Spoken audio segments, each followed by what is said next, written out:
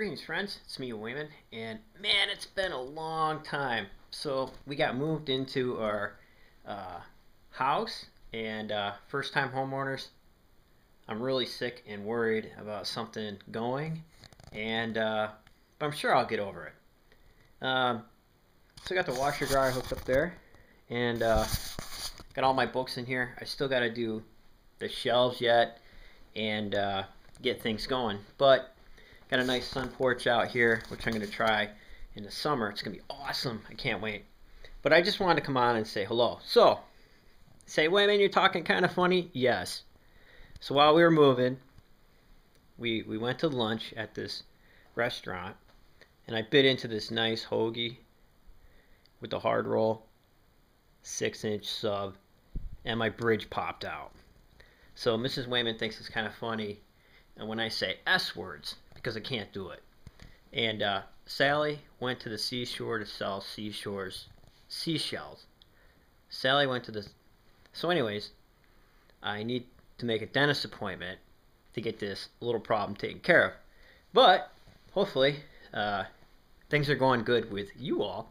And I'll try to get on and make videos. God, it took us like forever to get internet hooked up way out here. Because we're kind of out in the boonies. But, we finally got an internet company to hook us up. It's crappy internet, like we don't have cable internet or anything like that. So I think we're like at 6 megabytes per second, but that usually ends up being 3, even less than that probably to upload. But we got a phone hookup finally. Man, it took forever. Like I didn't know who to call, and when they did the 911 address changes for the area, this house here was something different than what they had in their systems.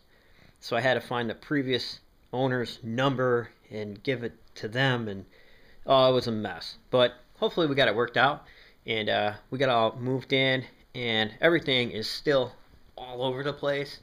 So I'm not going to show you the rest of the house, but when we get everything set up, I'll show you the rest of the house. Oh, another thing. Mrs. Wayman was very kind, and she got me a pair of brand new snowshoes. So how about in the next video, I'll show you these. I'm kind of excited about it. I need more snow to go and actually use them, but she figured in the extra weight it would be to carry a pack, which is awesome. So I kind of want to get my buddy and do some winter camping if I can this year, hopefully.